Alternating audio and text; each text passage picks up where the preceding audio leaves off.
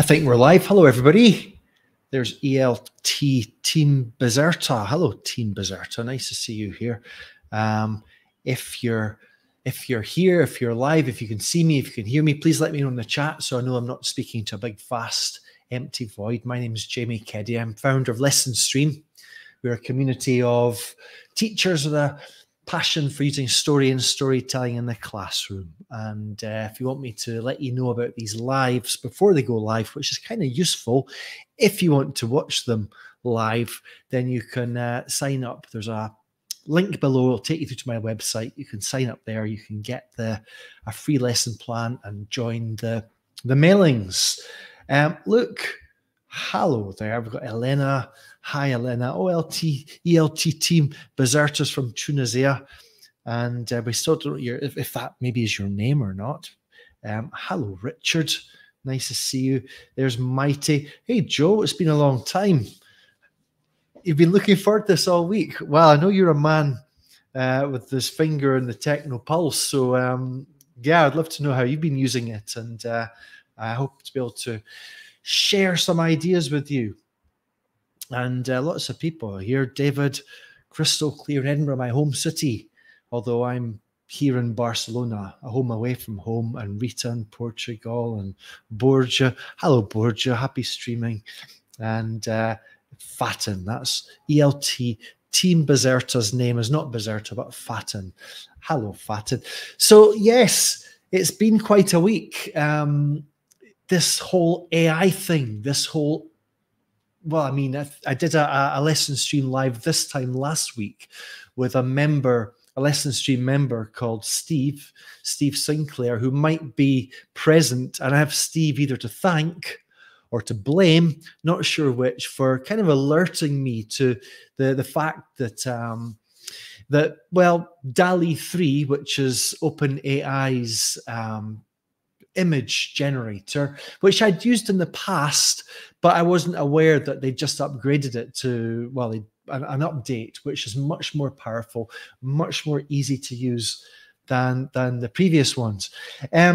Just before we get started, hello, Elena, and hello, Lilia.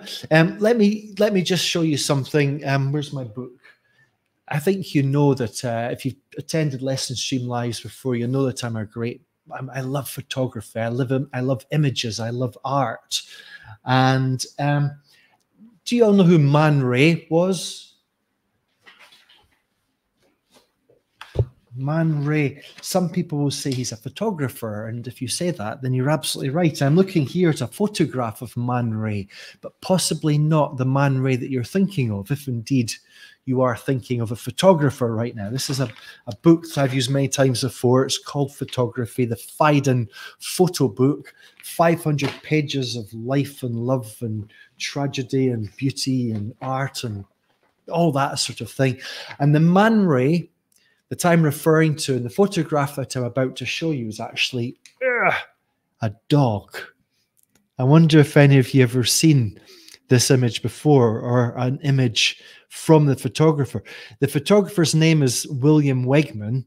That's his dog, a Weimara dog, and the name of the dog is Man Ray, I assume, named after the photographer William Wegman's inspiration. I don't know if Man Ray, the photographer, ever dressed up his dogs. You might know he turned his girlfriend into a cello. That picture of that woman with the cello holes in her back, that's Man Ray. But this is Man Ray, a Weimara dog, and there he is dressed up as a frog.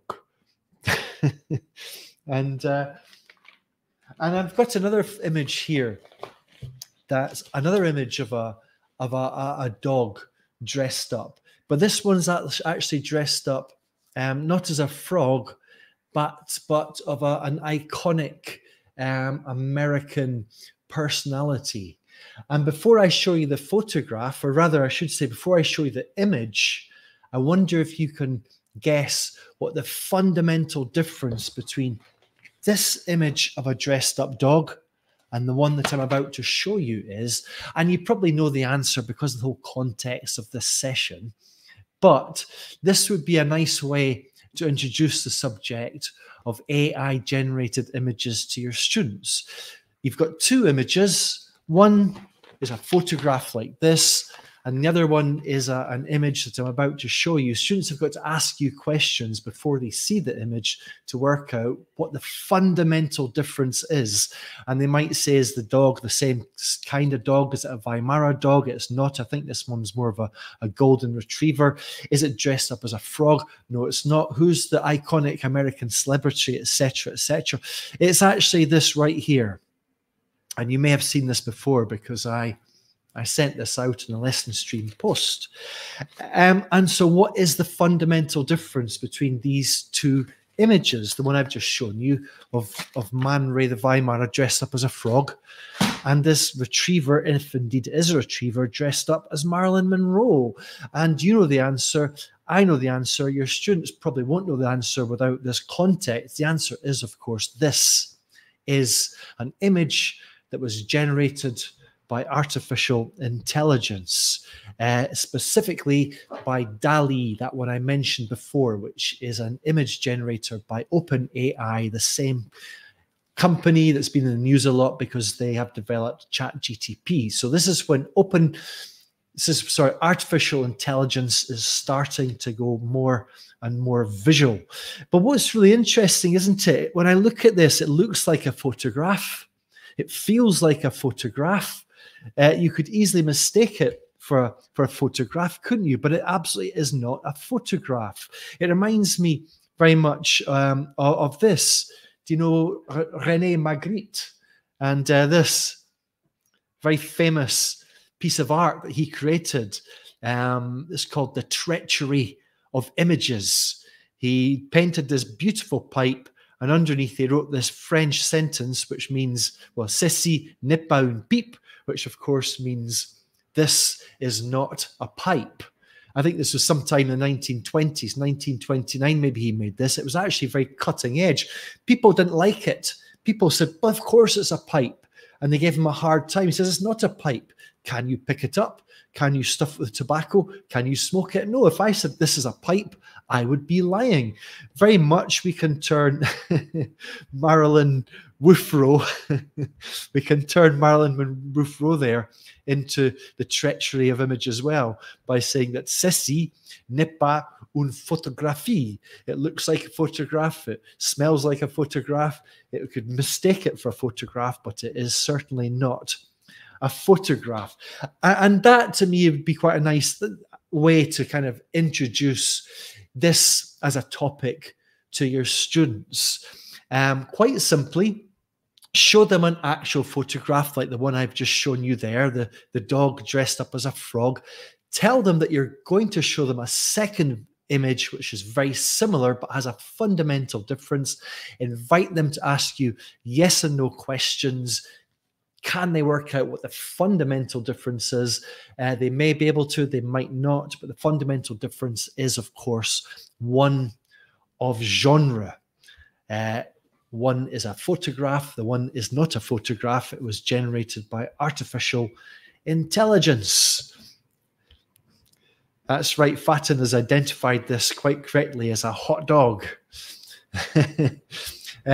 A few more people here. Hello, Elena. I think we've said hello to Elena. And hello from Lillian Algiers. Lovely to see you here. Jose Enrique, my friend from Mexico. Hello there, Jose Enrique. Nice to see you. Iona, hello in Greece. Esther, I'm going to be in Turin at the end of February. Esther, maybe I'll see you there. And I'm glad you like that. Hello, Daniela. Of course, not see you there in Romania and Abuj. And there's Alan. Magritte. Oh, Alan. Apologies, Alan. Alain. I've always or last week I referred to you and I called you French. So, apologies for that. He is the leader of nonsense, like you, or only a Belgian like you. So that this. In case you didn't notice the title of this session, the title of this session is 10 Ideas for Using Artificial artificial intelligence images in the classroom. And that for me is number one. I've just given you number one. Quite simply, spot the difference. But usually with spot the difference, you have to look and identify the difference. You could do that in this case, but I prefer this to be much more communicative, for the teacher to withhold one of the images and invite students to ask you questions, closed questions, yes and no questions. And it's completely up to you how you do it, of course. A little warning here. I'm not completely sure if we're going to get through all 10. So if we don't, we'll do a part 2 next Friday, because I'll be going live every Friday at the same time. All right, how does that sound? Excellent. Okay, so who was it? It was Fatin that referred to Marilyn Woofrow as a hot dog. You're absolutely right, because the image of the hot dog that I showed you comes from a series of images, which is part of a lesson plan, which I shared last week in the LessonStream membership, and it's called Visual Puns. And it makes use of, there's actually a growing number of images. I'm uploading more every day. There's currently about 20, I think. This was one of them, and it's, as Fatin has correctly identified, that is a hot dog. Get it? That's sexy, hot, and it's a hot dog. So it's a play on words. It's a visual pun. And so I'm going to show you a few more here, and I'm going to invite you to work out the visual puns, all right? So you'll have to type these in as quickly as you can. There's a time difference, or rather a time delay between me and you. So this is the next one. We're starting here with quite an easy one. We're looking here for a single word, no more complicated than that. What do you see? It's a visual pun. There's one word there being represented visually in 2 different ways. Again, this is an image that I have created using DALL-E, the artificial intelligence image generator. So I know you know the answer. By the way, this is an American English word. For me, it's actually a bit different. For me, it's not that. For me, it's another thing.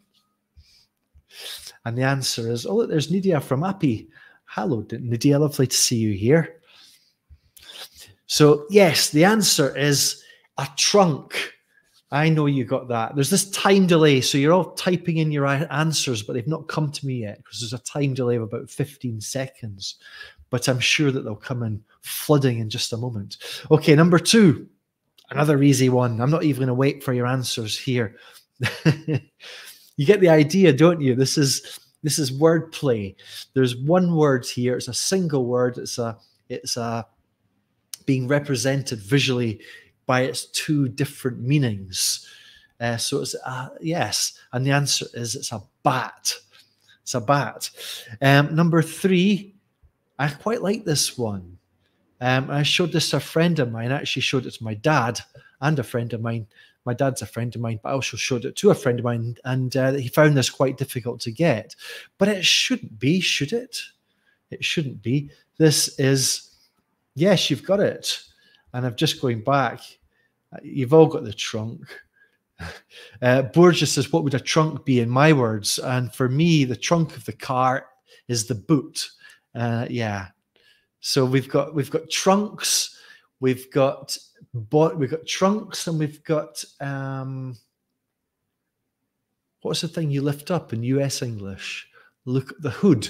You look under the hood, trunks and hoods, and we've got also boots and bonnets, trunks and hoods and boots and bonnets. I've actually got an image for every single one of those. So yes, this is, you've got the right answer there. Fatin's got it. Jose Enrique's got it. Richard's got it. And it's, yes, the boot of a car. That's right. Sorry, a ball. A ball. Okay, next one. What's this one?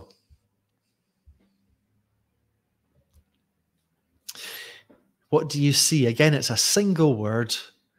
It's being represented in 2 different ways. And it's quite nice, isn't it? It's quite picturesque, that. Swan Lake, says Fatten. And Richard's got it. Richie Cloak's got it. And so has Chris. Hello, Chris. Nice to see you too. It's a bank. That's right. It's a bank. So you've got the bank, the savings bank there. If you're not sure it's a savings bank, it actually says that across the front. And of course, it's a river bank or an embankment, if you like. And the last one, again, this is a single word. It's a one-syllable word being represented in two different ways, a play on words, a visual pun. What is it? I should have got some prizes here. Yes, two of them came at the same time. Richie's got the quickest fingers today, and Borgia was just behind him. So bark. And I wonder if you're thinking, how did you make these, Jamie?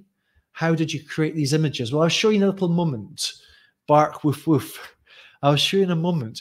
But just before we do that, what I'm demonstrating right now is the second idea that I think images offer us as teachers. And that is quite simply as a source of content, using the likes of DALL-E 3. At the moment, DALL-E 3 is certainly the easiest to use, and the results can be fantastic. And all of the images I'm showing you, I've made through DALL-E 3, which you can access, but I'll show you how in just a moment. And it's an inexhaustible supply of visual material for the classroom. And a few years ago, 2008, when I wrote a book for Oxford University Press, there's six units. One of the units is titled Flash Images. And I like that term, flash images, because we usually think of flash cards. But flash cards we tend to think of as pieces of paper. They're usually small. You hold them in your hand. These are not cards, are they? These are images. You can display them on an iPad. You can display them on a big screen. You can display them on your mobile phone. They can be in hand, but they're images. They're not cards. And so I really like this term, flash images. And we can create series of images or slideshows of images with kind of lexical themes, which is what I've been doing here. The lexical theme here is, of course, visual puns, words with different meanings. But you can really, there's really no limit to the series of flash images that we can create. And of course, it's not just for Lexis. We can create series of flash images to teach grammar as well. There's a lesson plan in the LessonStream membership called Passive Drawings, which I know that we've got some LessonStream members amongst us today, looking at you, Chris, and Richie, and Alain, and some others, and Daniel, and this is an activity that's, I know that some of you really enjoy. I really enjoy this too. And the idea is quite simple. Students have a number of phrases to work with. Each have a similar grammatical structure. So we've got, for example, the Mona Lisa being stolen, a criminal being released from prison, a celebrity being arrested, a bank robber being chased by the police. Do you see the structure here? We've got a noun being past participle, so it's a noun phrase with a passive structure. And the idea is very simply, students have to take up their pens or their pencils and give visual life to these phrases. So this is the kind of thing that you get back. This here is a bank robber being chased by the police. We've got this is a celebrity being arrested. Unfortunately, I forget which celebrity this was, but whichever celebrity it was, he got arrested for drinking a beer while cycling. Maybe you know, I can't remember. Here we've got, this is great. This is the Mona Lisa being stolen. And what I love so much about this activity, when students put their mind to it, there's all these different ways to express this kind of idea visually of the Mona Lisa being stolen.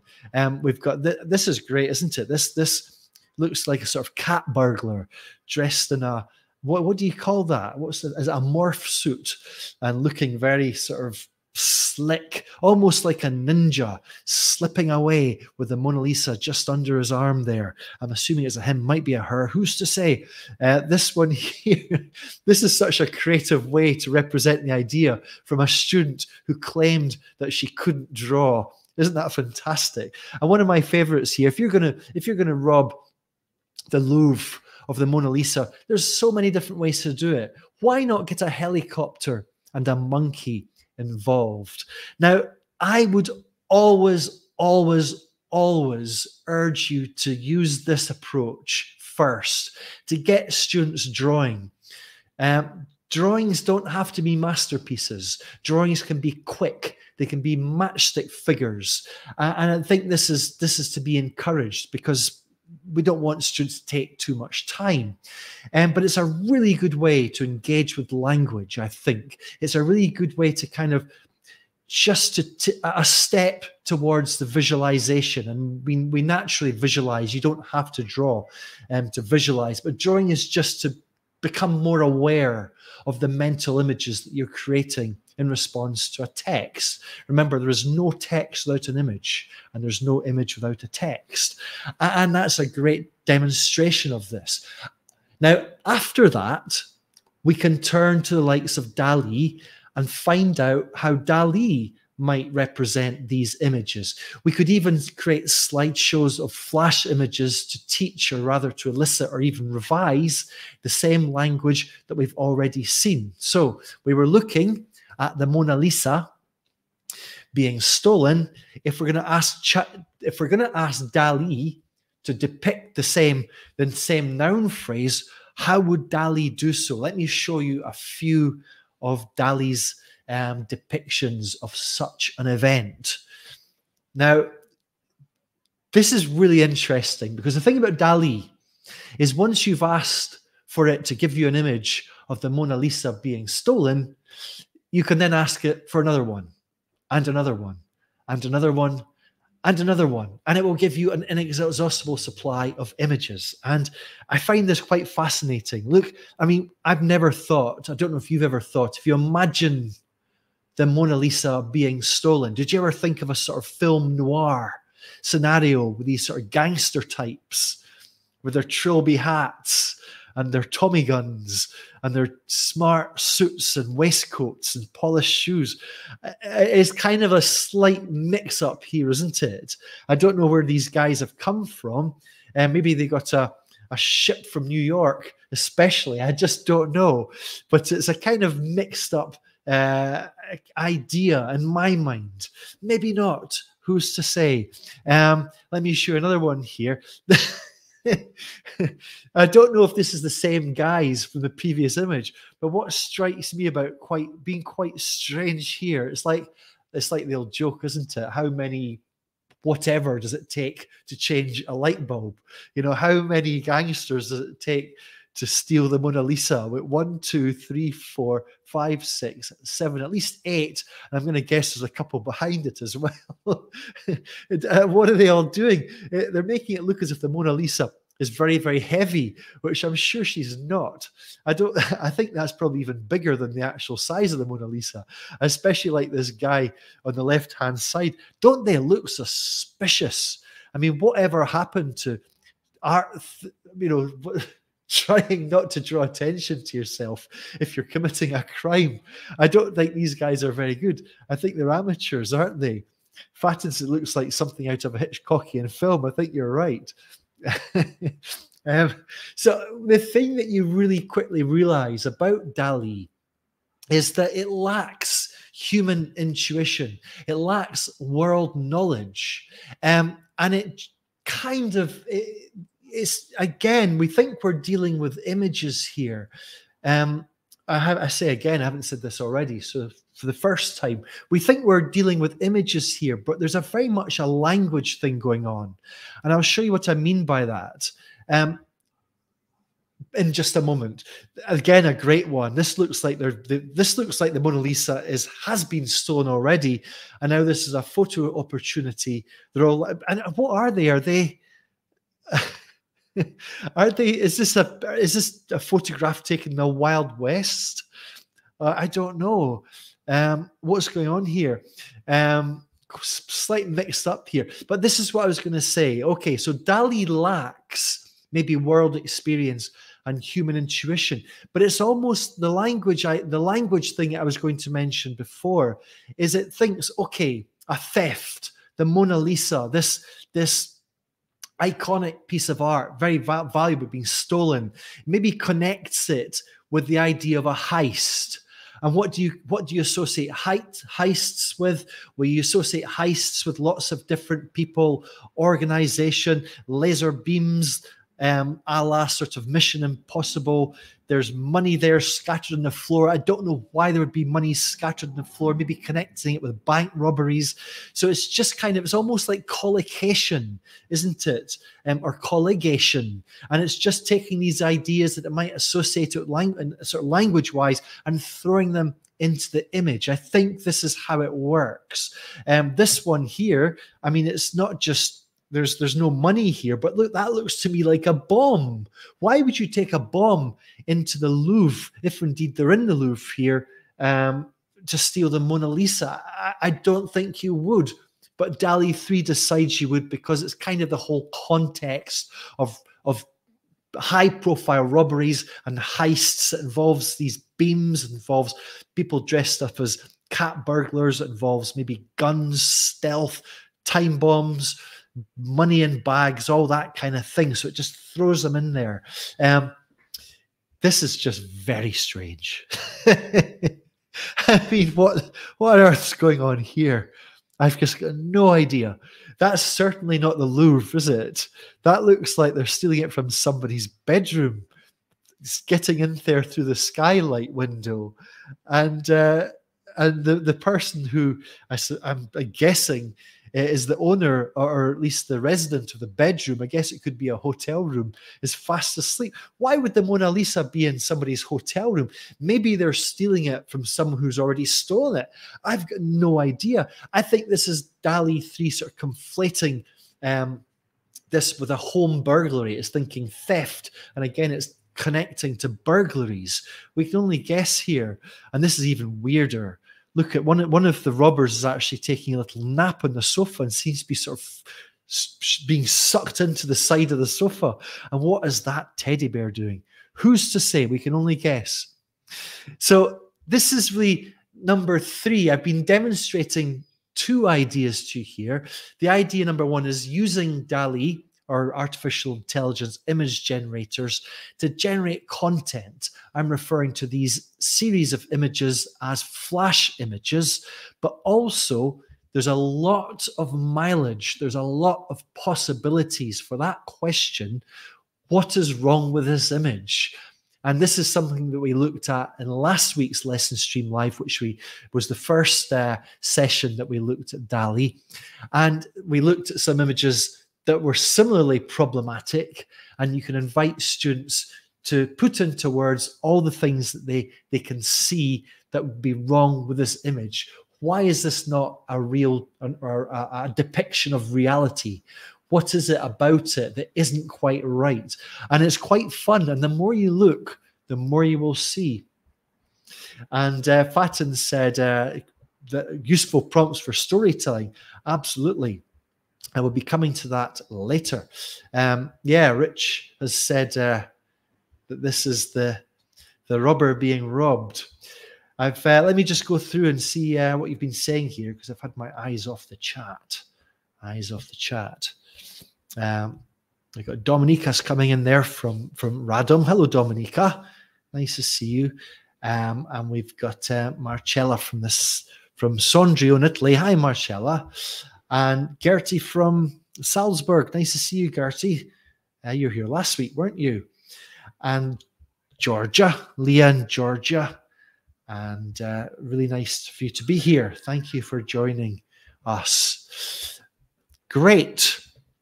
By the way, while I've got you, could I just ask you a big favor?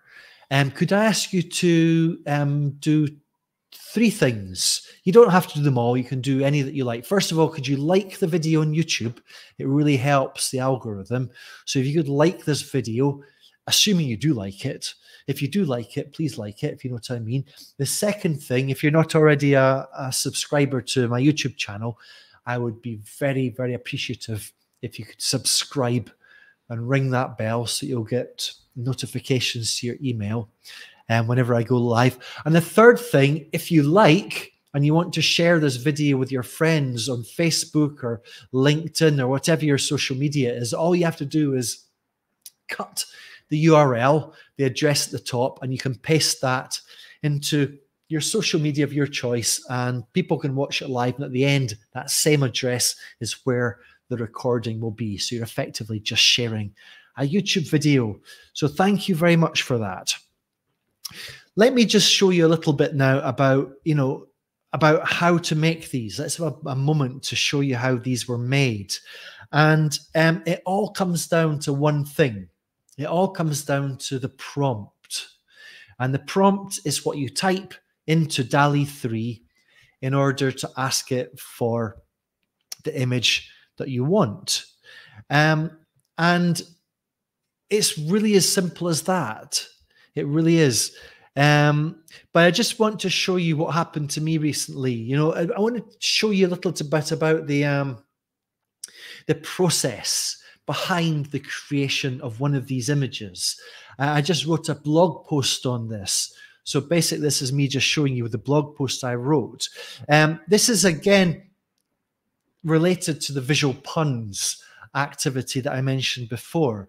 Let me show you a couple more. We talked about this hot dog. We've seen this one. Here's another one for you. I like this one. This is another play on words. This is a dictatorship.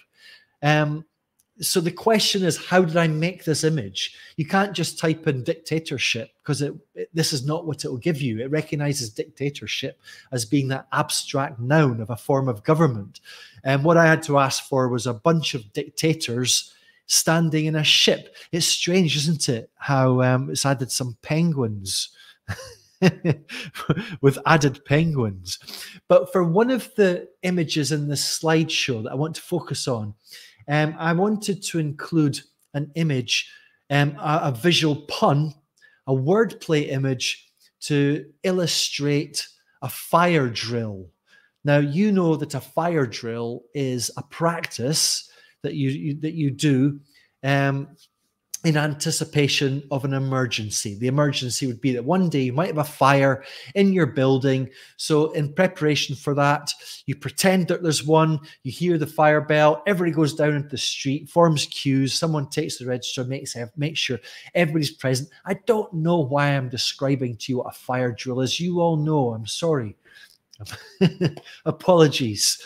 But I wanted to create an image that would be a play on words. I wanted to have a picture of a drill as in a tool, a power drill with on fire. So that would be my play on words. So I typed into DALL-E a power drill on fire. And this is what I got. And I wasn't too happy with this. It wasn't quite what I was looking for. I thought there was too many sparks and too much smoke and not enough fire.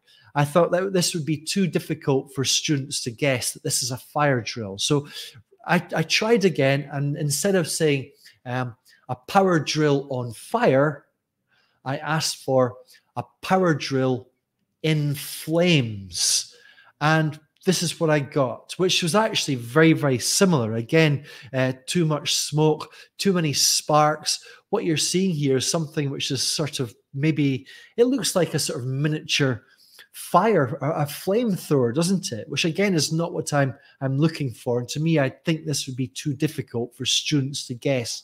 So what you see here is a visual depiction of a pun being a fire drill. So maybe not, maybe. So for my third attempt, I decided, I don't know why, I've really no idea why I decided to do this, but I thought maybe if the drill was bigger, maybe it would be able to have a nice fire coming out of it. So I asked for a giant fire drill in flames. A giant fire drill in flames. And this is the first image I got. Actually, sorry, a giant fire drill on fire is what I asked for. A giant fire drill on fire. And this is quite terrifying, isn't it? This certainly is, in my mind, a giant fire drill, but definitely not what I'm looking for. Look, I don't know what they're doing here. What is this operation? You can see in that disc, if you look closely, there are lots of people standing around it watching. I really hope they're wearing protection. But another image I got from the same instruction, which was a giant power drill on fire. Look at this. This is just quite terrifying. I mean, what has happened here is very interesting. This is a language issue that DALL-E 3 has misunderstood my word giant, which was intended as an adjective, a giant fire drill on fire, and has interpreted it to be quite a terrifying noun. You know, I look at the hand, look at the mouth, look at the eyes.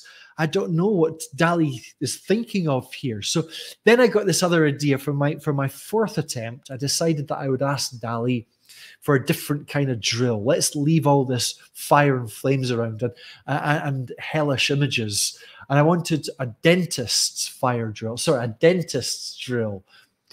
I said, DALL-E, I want a dentist's drill on fire. And this is when I got quite scared. Let me show you what DALL-E gave me. This is my prompt, a dentist's drill on fire. This is what I got. That's the stuff of nightmares. And it occurs to me that maybe DALL-E needs a therapist. I don't know. Maybe this is how DALL-E sees the dentist. Or maybe this is how DALL-E thinks humans see the dentist. I have no idea. I have no idea. So the point I'm making here is that these images, we get them through a process of trial and error. And at this stage, I had to rethink it. I was thinking, I'm not getting what I want here. So maybe I should be looking for a different kind of image. So rather than asking for a picture of a drill with flames coming out of it, what if I decided to ask DALL-E to put the drill inside a fire? And that's what I asked for. I asked for a cozy fireplace with a drill in the flames. That's what I asked for, a cozy fireplace with a power drill in the flames.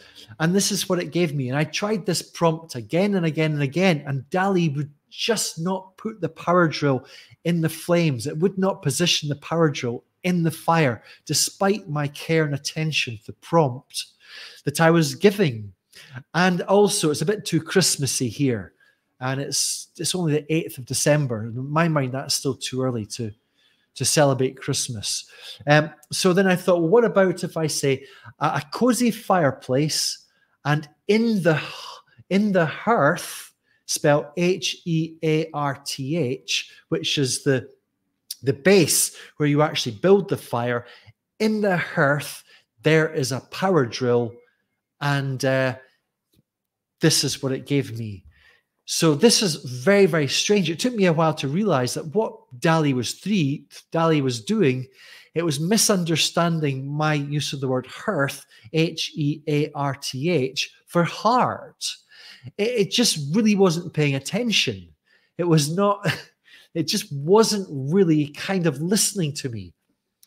And that's quite fascinating, because you think when you're giving instructions, you think that it's all about accuracy. When you're talking to the likes of ChatGPT, you think that so many people tell you it's only as good as the instructions that you give it. But really, is it? In this case, it's just not really paying attention. So my final attempt was, give me a picture of a power drill, the silhouette of a cozy, I meant to have these in front of me, but I don't, so I'm doing them from memory. I asked, give me a picture of a cozy fireplace, and there's a silhouette of a power drill in the fire. And this was bingo. And this is the one that made it to the lesson plan. In my mind, this is not the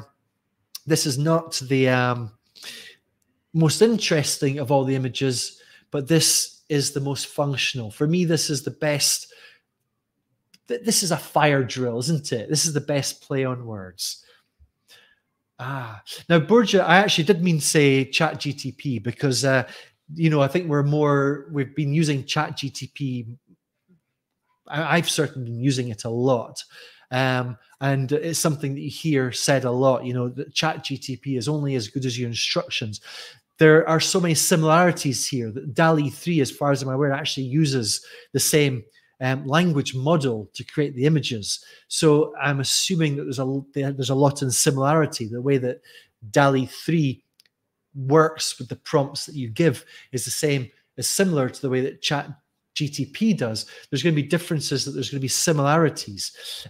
So Joe says, apparently if you put the important words in capitals, it helps. I didn't know that, Joe. I have looked online to see if there are any people with knowledge about this, but that's good to know. I'll try that for sure. Sorry. Yes. I always say ChatGTP. I always do. I always wish it was Chat. Burgie, you're such an editor. Because I think it would be. I once made a video about the dangers of ChatGTPing yourself, thinking it was very funny. Then I was really disappointed to remember it was ChatGPT, so it wasn't quite so funny. Yeah.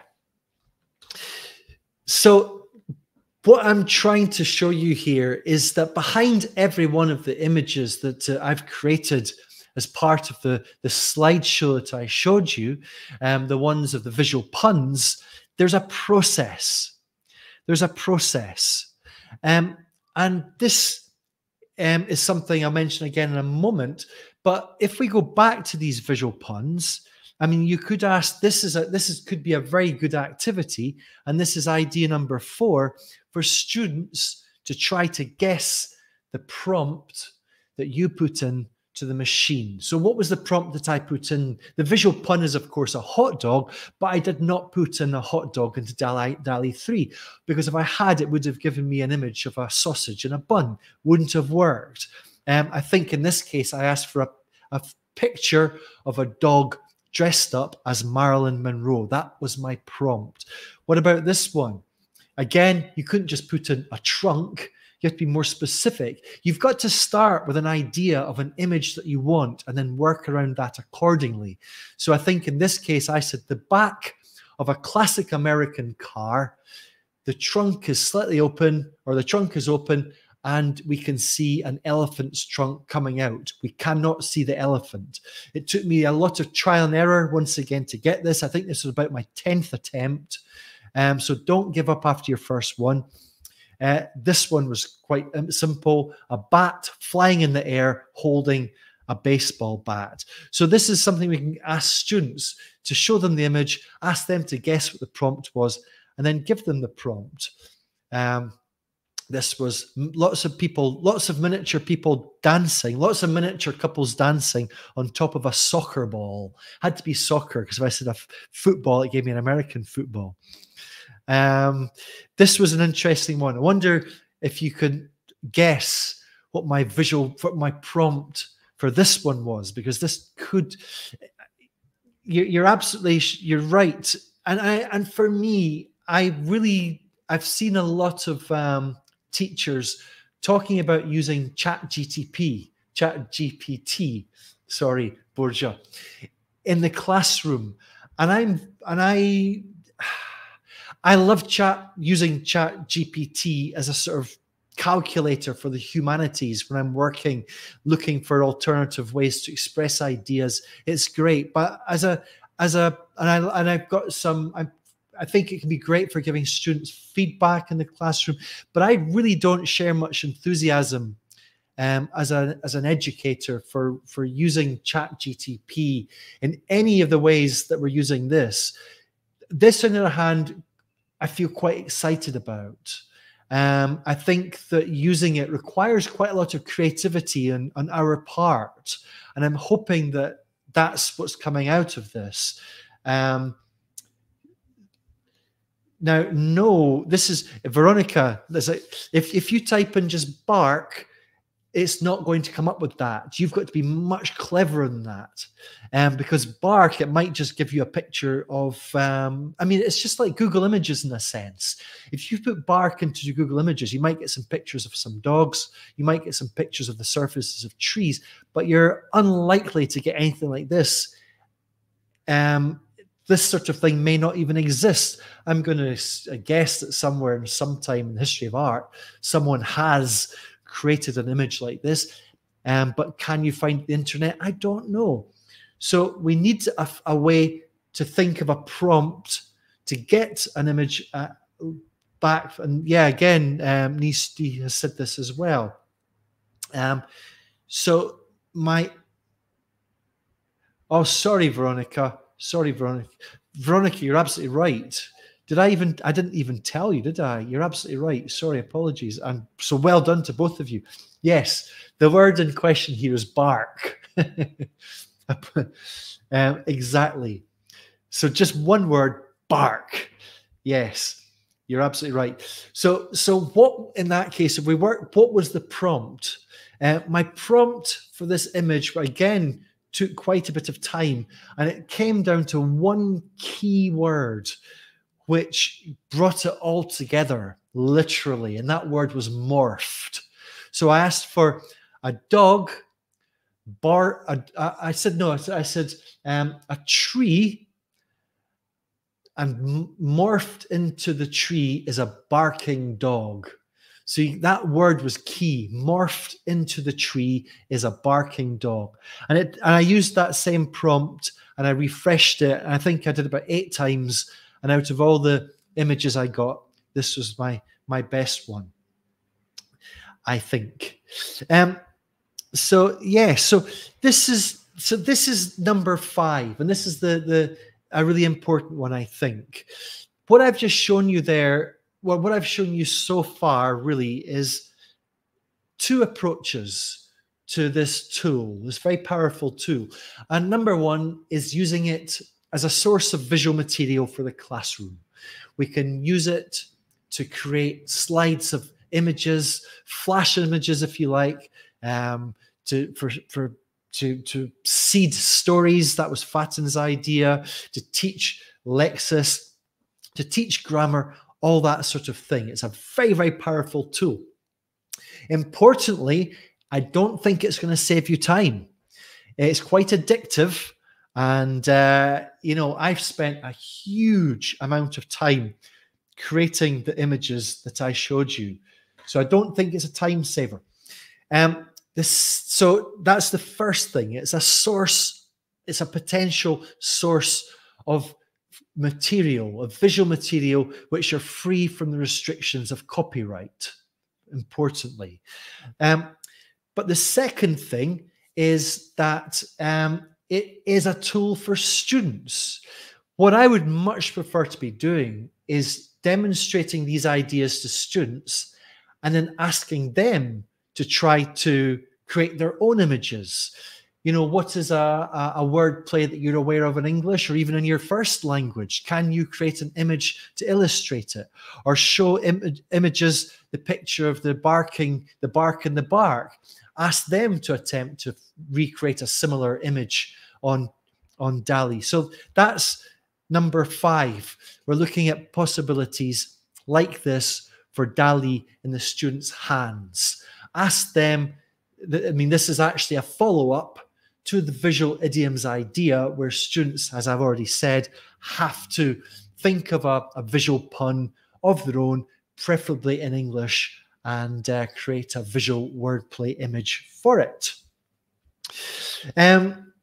Excellent. I'm very interested that you use Midjourney and Stable Diffusion for your own art, Veronica. I would love to. I would love to see what you do. Maybe Veronica, you could, if you want, if you like, maybe we could come on next Friday, and show us what you've done, because I'd love to see that. If you'd like that, drop me a line, okay? Do you have you've got my email, haven't you? So if you'd like to come on and show us your art, I would love to see what you do, and you can show us what it's all about. Exactly. Now, you've debated the ethics of AI art with your C1 students. I think it's one of many, many great debates to have, very important debates. And I'm very ambivalent about this whole thing. And it seems to me that you are too. I think that, you know, it looks like I'm embracing this, and I am very excited and I'm very passionate about what it can do for us as teachers. I can't help that part of me, but I'm also very ambivalent, and I think that there's a lot of problems just around the corner.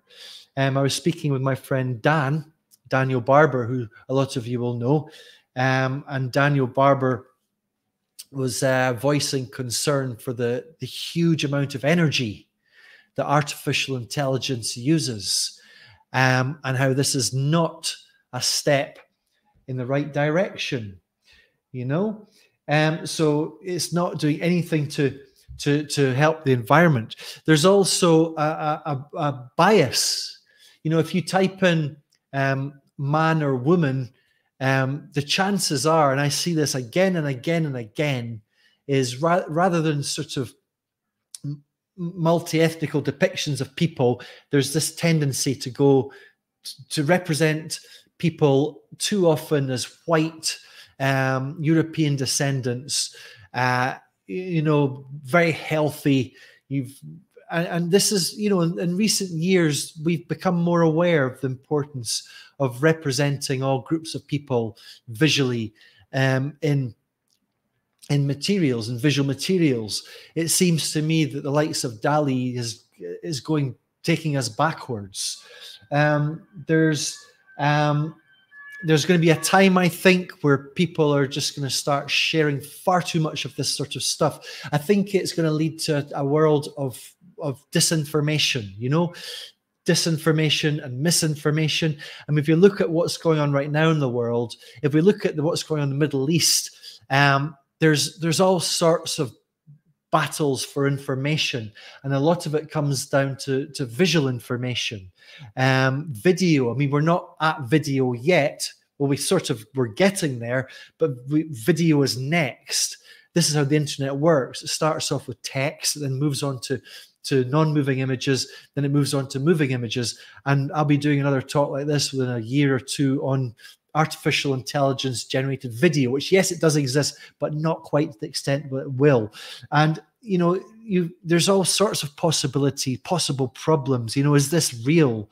And you've got journalists, when they have to do journalists who to buy into the whole the code of conduct and have to be able to source their video content and know where it came from and validate it and verify it.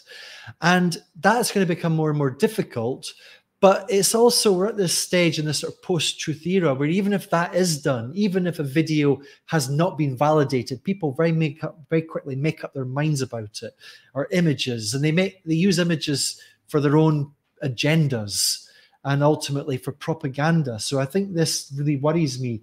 And also, the more this happens, the more people are just going to become jaded and trust what they see a lot less. And ultimately, I think it could be draining the soul out of humanity, as is something that Nick Drake said. But even so, I think that, you know, the one thing is just the pure unpredictability of it, and that's maybe the biggest problem of all. I think we think that we can maybe predict the ills of a technology like this, but really we have no idea where they're going. I mean, who could have possibly predicted where the internet would have taken us? I'm thinking of the likes of QAnon from a couple of years ago and Pizzagate, and this semi-mainstream conspiracy idea that there's a cabal of right-wing elitists who are kidnapping babies and drinking their blood, and Donald Trump was the man that was going to step in and save the world from the likes of these people. If you don't know what I'm talking about, I'm not sure. You should. It's QAnon. Who could ever have predicted the likes of that, or even just in a more general way, the likes of conspiracy culture from the internet? There could be a time where we have artificial intelligence created religions. Who's to say? We just don't know. We don't know what we're embarking on. People who have created this know there's a potential problem. Drop me a line anyway, Veronica. It'd be nice to hear from you. Yes, that's right. The tech runs and uses a lot of water resources. Use the in-service or pre-service trainings for teachers and guiding them as to how to give them clear instructions.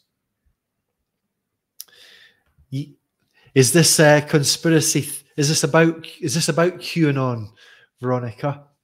So look, I said there was going to be 10 ideas. We've gone through 5 of them.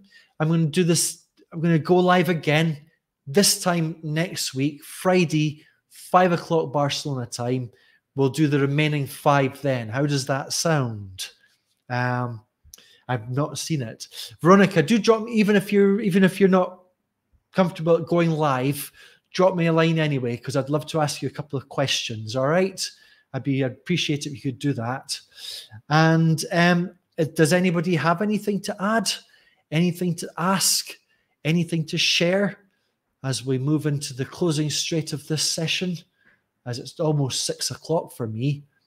And that means it might be time for a cheeky beer, because it's a holiday here in Barcelona. And I think it's time for me to go out and get a cheeky Friday beer.